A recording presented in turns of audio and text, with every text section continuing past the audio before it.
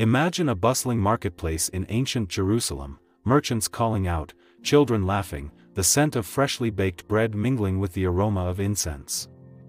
Amidst the noise and clamor, whispers of a man named Jesus fill the air. He's not just any man, some say he's the promised Messiah, the King of Kings, who performs miracles and speaks with authority like no other. But not everyone is convinced. In fact, there's a group of powerful men, religious leaders, who see him not as a king but as a threat. Their envy, fear, and pride blind them to the truth, and in their hearts, they plot to silence him forever. Jesus was no stranger to the crowds. Wherever he went, people gathered, drawn by his words of wisdom, his miracles, and the hope he offered. But as his popularity grew, so did the tension between him and the religious leaders of the day. These leaders, the Pharisees and Sadducees, were experts in the law. They were the spiritual guides of the people, the ones who were supposed to lead others to God. Yet, when God himself walked among them, they didn't recognize him. One day, as Jesus taught in the temple courts, the religious leaders approached him, their hearts full of malice. They were determined to discredit him, to prove that he was nothing more than a blasphemer.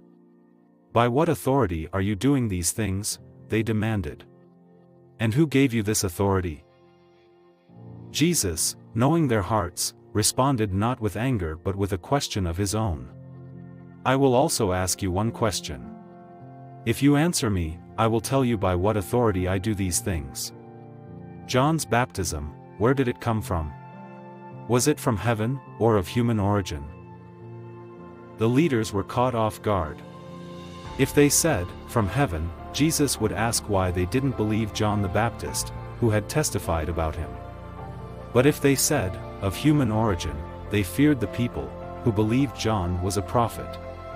Trapped by their own deceit, they answered, "We don't know." Jesus replied, "Neither will I tell you by what authority I do these things." But the leaders were not deterred. They continued to challenge Jesus, attempting to catch him in his words. They brought him a coin and asked, "Is it right to pay taxes to Caesar or not?" They thought they had him cornered. If he said yes, he would anger the people who despised Roman rule. If he said no, he would be accused of rebellion. But Jesus, with divine wisdom, asked them to show him the coin used for the tax. "Whose image is this?" He asked. "Caesar's," they replied. "Then give back to Caesar what is Caesar's, and to God what is God's," Jesus said. His answer left them speechless, unable to find fault in his words. Yet, despite their failures, the religious leaders' hatred for Jesus only grew. They were jealous of his influence, fearful of losing their power, and too proud to accept that this humble carpenter from Nazareth could be the Messiah. They began to plot his death, convincing themselves that it was better for one man to die than for the whole nation to suffer under Roman oppression. As they conspired, Jesus continued to teach, heal, and show love to the people. But he knew what was coming.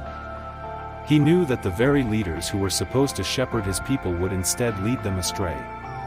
He knew they would turn the crowd against him, and that soon, the same people who shouted, "Hosanna," would cry out, "Crucify him."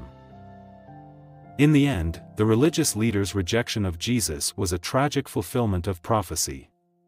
They had all the knowledge, all the signs, but their hearts were hard. They could not see that the kingdom of God was not about power and prestige, but about humility, love, and sacrifice.